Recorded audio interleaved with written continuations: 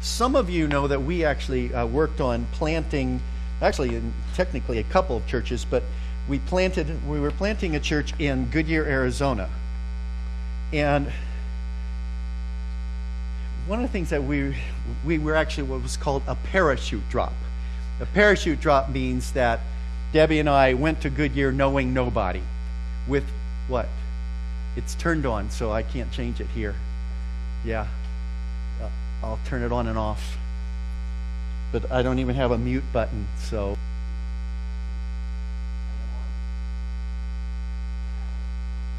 Yeah. Good. So we went to Goodyear and well, it's called a parachute drop, and that means you move into this area. We were about 40 or 50 miles away from where we had been ministering, and no one went there with us. We had nobody that we knew, and we had to start planting a church. And I tell you, planting a church through a parachute drop, they say, is the most unsuccessful way of planting, and we understand why. It's really hard. Now, God did some amazing things and really blessed us, but it was really challenging because we had to try to raise financial support. And one of the things that was really frustrating is I remember when I heard that a letter had gone out to the people that had been financially supporting us. And it was tough, okay? And this letter went out from another church planter in Arizona who said, Bill's going to close his church, so would you please give your support to us?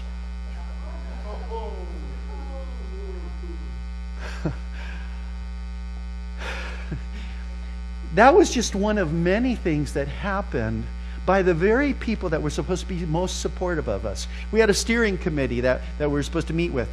And when I can remember meeting with them one day, and we were having some really wild stuff with people. The people that we were ministering to were like unchurched people, okay? That meant they had some interesting things in their experience, from demonic stuff, for real, demonic stuff. I mean, just crazy stuff going on. And so I remember going to our steering committee one day, and I said, guys, I really need you to pray for me. And they said, well, tell us, Bill, what's happening? And I started sharing some of the things and I said, I really need you to pray for me. For the next 30 minutes, I got all kinds of advice. And I walked away from that meeting saying, I came to this meeting knowing I really needed prayer. And didn't get it.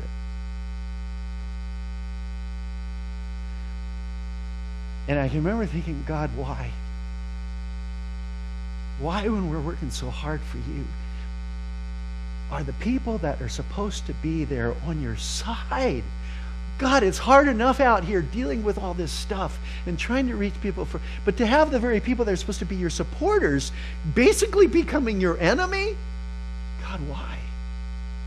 This morning, Tim is having his last service at Riverside First Baptist Church. He got an email from the pastor yesterday, and some of it was good. He was saying, I'm sorry, Tim, that for these last 2 weeks, basically Tim's been fired.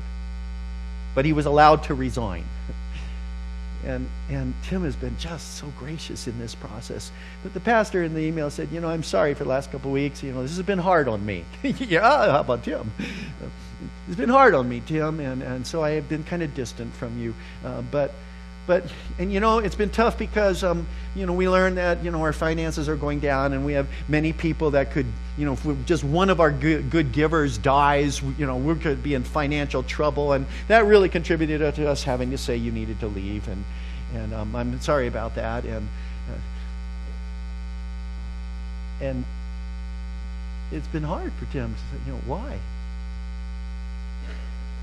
Especially hard when he also knows that as soon as they announced his resignation to the staff, which is only 3 other people now, his wife and one lady working with children, he announced to the staff, we're all going to get raises now because Tim has resigned. Even though it was supposedly about financial issues. It's just, and so Tim's had, why, God? Now, what I appreciate, though, is that he hasn't stuck there. So I just got to say this just as an aside. He hasn't stuck there, and he's really saying, okay, God, what's the opportunity? And I really believe that, God, you're going to do something for me through this. And that's a good place to be. But the why question is very understandable.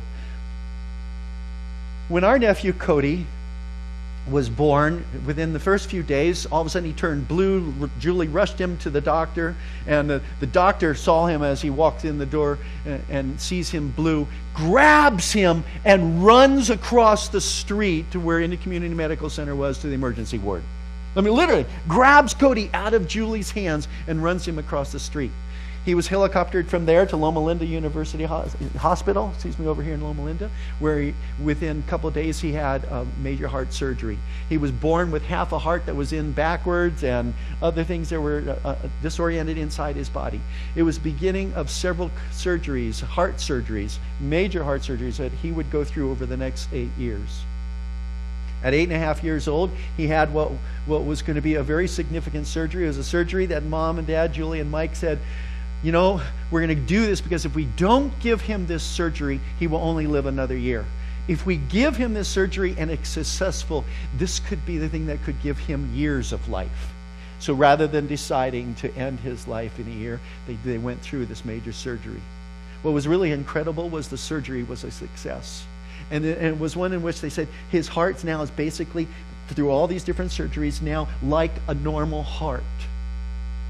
And what was really incredible is as he was trying to go through the healing process, which was difficult, and unfortunately his sternum became infected and they had to keep him, basically his chest wide open, and he was unable to heal.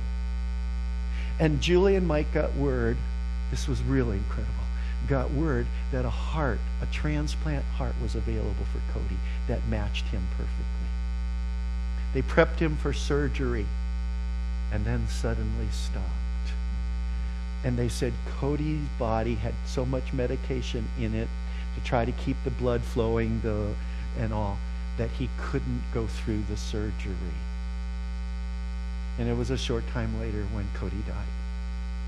And you know, I imagine what Mike and Julie were thinking, you know, why, God, we've done this surgery, we've gotten so close. And then for a transplant heart to actually be available right now when he needs it, but because of the meds, him not be able to have surgery. Wouldn't you be asking why? Why? And as he hung on the cross, what did Jesus say? He asked the question that is normal in the most difficult of situations. Folks, it is not a sin to ask why. And he's hanging there on the cross, and he says, Eloi, Eloi, lama sabachthani. My God, why have you forsaken me? Hanging on the cross, it's the heart of the why question. Let's look at the scripture as we see that today.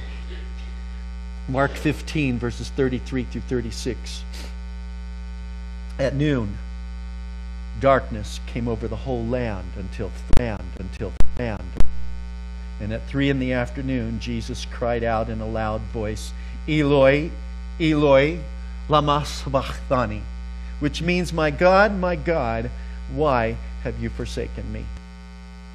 When some of those standing near heard this, they said, listen, he's calling Elijah. Someone ran, filled a sponge with wine vinegar, put it on a staff, and offered it to Jesus to drink. Now leave him alone. Let's see if Elijah comes to take him down, he said. Have you...